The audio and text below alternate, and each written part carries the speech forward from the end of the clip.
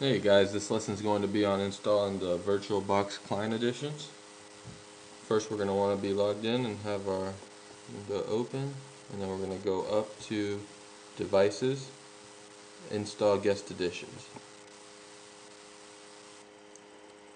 And you'll see that the CD mounts to the virtual machine. Just close this, we'll install it from terminal. Let's open up a terminal window. And now let's go ahead, we're going to use the command bash, which will allow us to execute the program.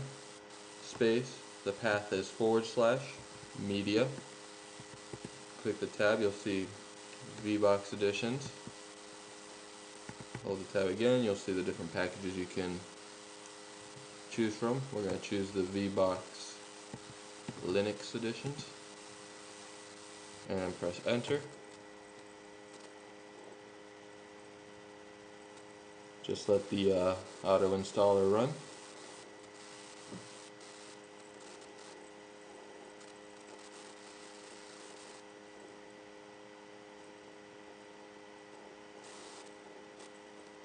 So you'll see it failed here at the kernel.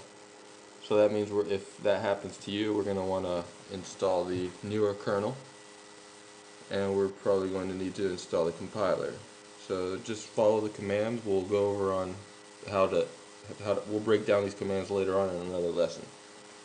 Let's just do yum space -y space. We're going to do kernel. That'll install the latest kernel for us. Space. Oh, hold on. Install space kernel space kernel devil space GCC. So this will install our latest kernel with our latest kernel development packages, as well as our C compiler. Let's go ahead and press enter.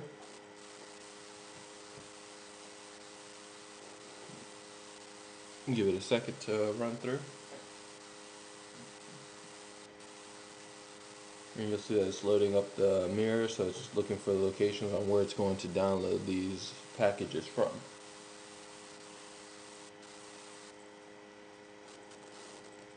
So now it's going ahead and going through the packages, letting the system know which ones are going to be updated and installed.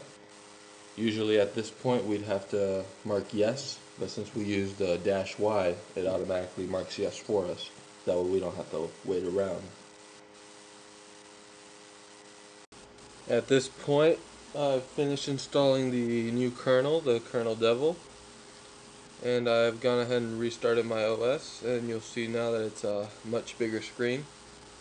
And let's go ahead and we could go to machine, switch to full screen, and you'll see that it automatically puts us in full screen mode.